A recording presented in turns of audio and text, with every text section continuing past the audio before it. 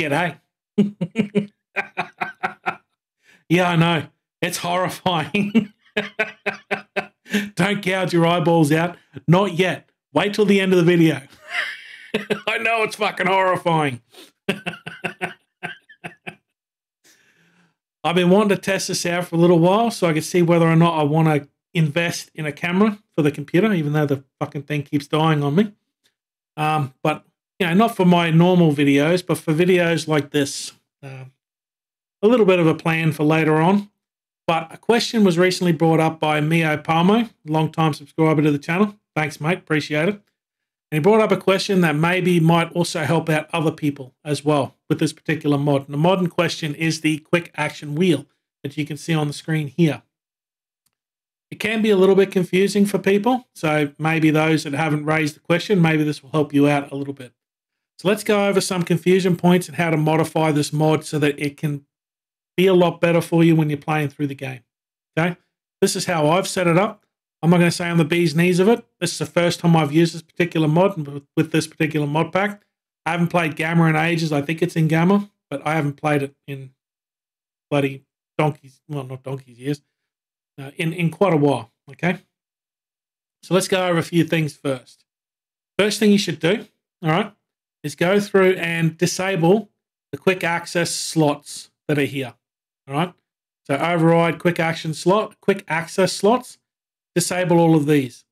Think of this as F1, F2, F3, F4. All right, and you need them for your medical. So as in your first aid kit, your bandages, your syringe, and then your oh fucking hell, I'm about to die button, which is the survival kit. That's generally what I have on F4. All right, so disable those. That'll make your life a little bit easier. With these active, your F1 key will go to your equipment, so whatever you've got equipped on your character at the time. F2 will bring up your medical. I think F3 is maybe devices. I can't quite remember now. But it's a lot easier, so that'll help with a lot of confusion. The buttons that are here, as mentioned in your question here, the B button, when you press and hold, you can set that for either press and hold with this particular key here, the hold section, or you disable it, and then all you got to do is just press it and it'll come up. All right, it won't disappear until you click an item or you press it again, perhaps. I think I myself like the click and hold, so that's the only one I've used. All right, the other one is overriding the ammo wheel key with QAW.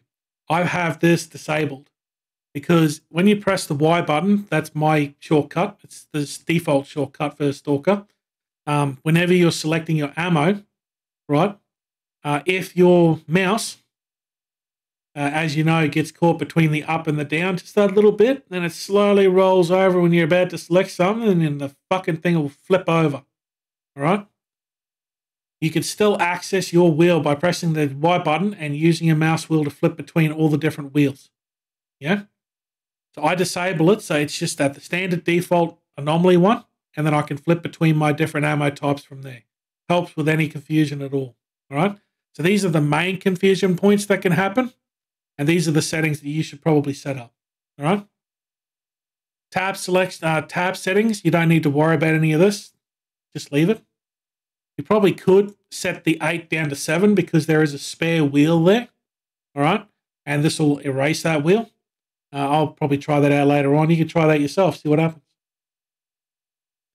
Miscellaneous section. Now, there is a section here where you can slow down time while open. This is a little bit more RPG. As I was saying, I want my game to have more of an RPG feel to it, just without the crafting side of things.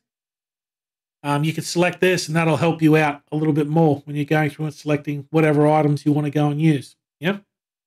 Old Mags Redux compatibility. I don't know why you'll be using the old one. Maybe it's a compatibility issue with your particular mod pack.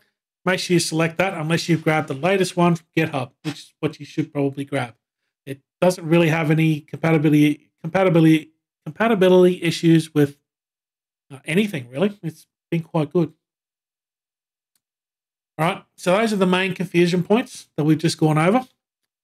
Now, within the game, as to the question that was brought up, the thing that I think is confusing you is when you press and hold the B button, as you can see here, I'm on devices. All right. Let's say I leave it on Sorry, it wasn't on devices, I was on scopes. If I leave it on devices here, and I bring out my gun, shoot it a couple of times, do a couple of jumping jacks, and I press and hold the B again, it'll bring up the devices again. You just need to be cognizant of the fact that wherever you leave the wheel is where it will be when you load it up again or press the button again. Yeah? And that even happens with level transfers. If you leave Corden to go into Great Swamps, it'll still be on devices. All right? Most other games, when you level transfer from one area to the other, most mods will reset to whatever they were. Okay? Whatever the original setting was. And this mod doesn't do that. Now, I don't know if there is a button that can be pressed or any sort of setting there. I don't see it that'll make it do that, but just need to be aware of it. And I think that's where your confusion is. But I thought I'd go over all the other things just in case you've got some confusion there with all the other buttons as well, or anybody else that may have thought, oh, yeah, that's a good question. Hopefully he answers it. Me, I just couldn't really type it out. I thought maybe this is a good opportunity to test out recording and do a video to explain it a little bit better for you. Don't know if my light is very good, but this is the light that I use. Got a little magnifying glass in this, the one I use when I paint my miniatures and stuff like that. Hey, got to use what you got, you know? The phone's actually sitting here with my little miniature fucking holder. So it holds my miniature so I can just paint. Anyway, hopefully this helps you out. Thanks for watching.